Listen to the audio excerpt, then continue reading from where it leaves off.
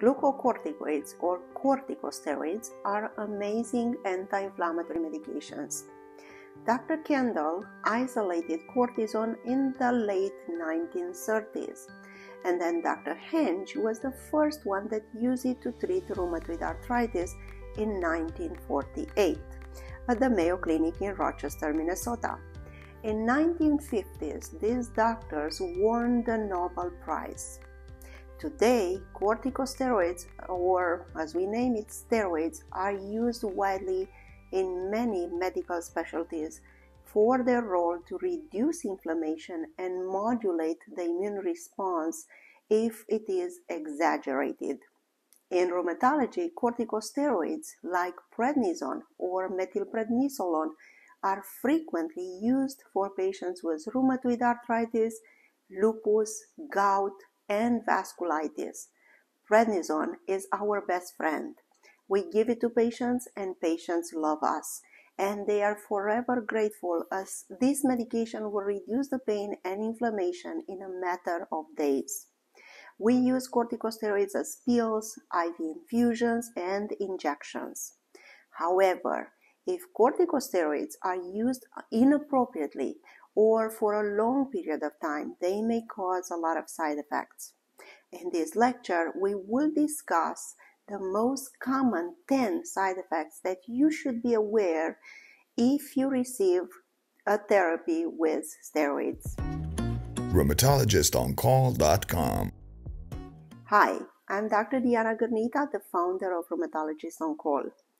Thank you for watching my YouTube channel where I talk about autoimmune diseases, but also lifestyle interventions that will help you thrive with arthritis.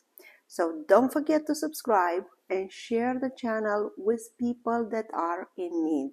Let's begin. When I prescribe corticosteroids to my patients, I always educate them about the benefits and the risk, but also the role of this medication and the lengths of their therapy. Now let's discuss the most common side effects of steroids. Diabetes. Patients that are on high doses of prednisone or other type of steroid for prolonged periods of time, they can develop what we call insulin resistance, and in time they can develop diabetes. Patients that already have diabetes and receive steroids, they will notice worsening in their glucose level, and that's why they need to be very careful. Cataracts and glaucoma. Cataracts and glaucoma are problems of the eye. Patients will report visual changes like decreased vision, blurry vision, and sometimes pain in the eyes. Cataracts usually occur in patients on long-term therapy with steroids, even at low doses like 10 milligrams per day. Osteoporosis. Osteoporosis or thinning of the bones is a real concern, especially for elderly patients. Due to osteoporosis, even an easy fall can lead to fractures of the bones and many weeks or months of disability, and sometimes chronic pain and even death.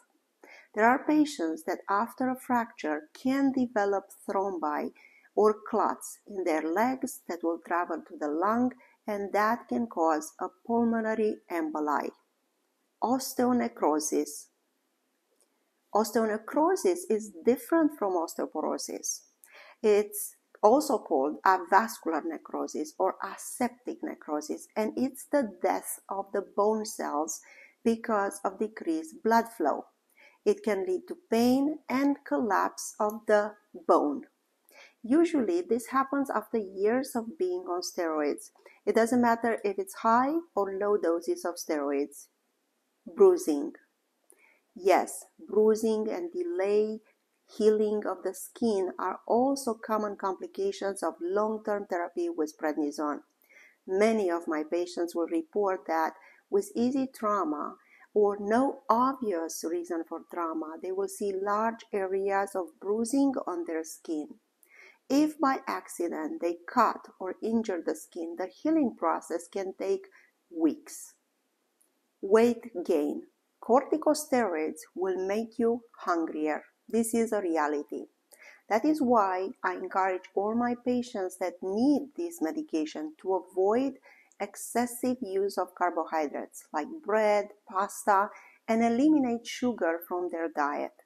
Many patients gain weight rapidly on prednisone, and that becomes a real problem. Increased risk of infection. Unfortunately, larger doses of prednisone, more than 20 milligrams per day, will increase your risk for infections, especially opportunistic infections like tuberculosis or candida, but also staphylococcal infections and virus infections like CMV or herpes zoster. Those are more frequent in patients taking steroids. There are patients that develop shingles on large doses of steroids, as this medication will lower your immune system and the virus will become active.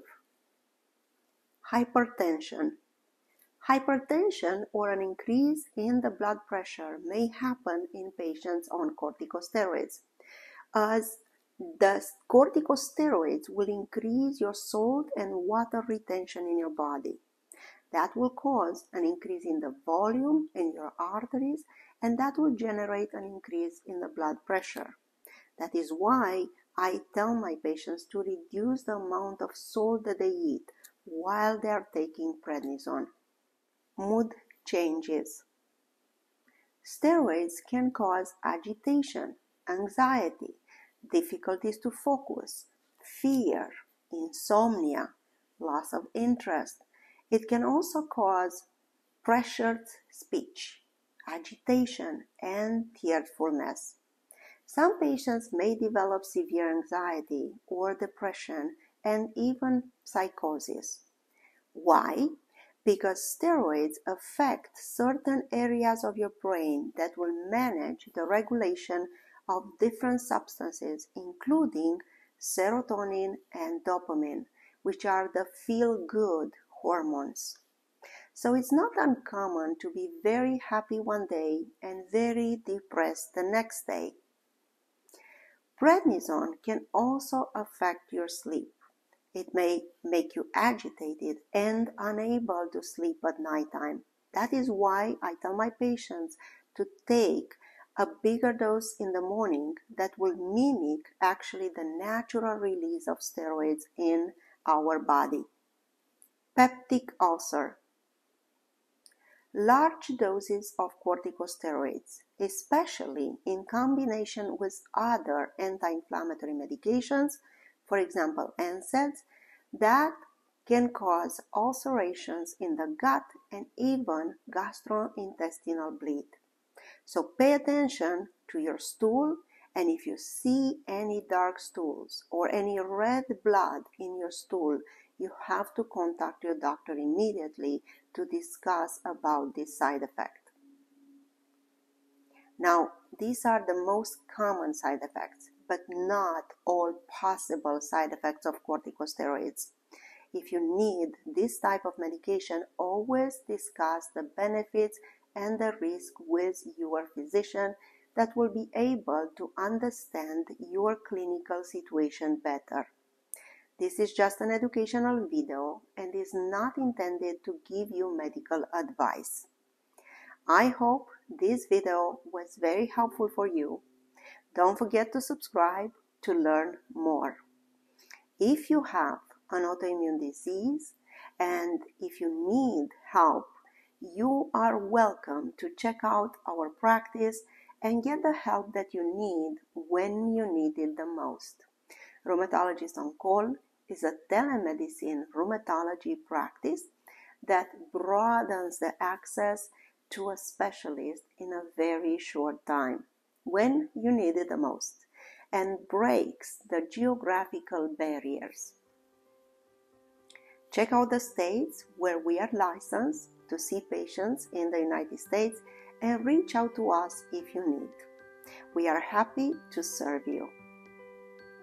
Don't forget to subscribe and learn more about arthritis and autoimmune diseases. Also, please share the channel with people in need, people that will benefit from these educational videos. Thank you for watching. rheumatologist OnCall.com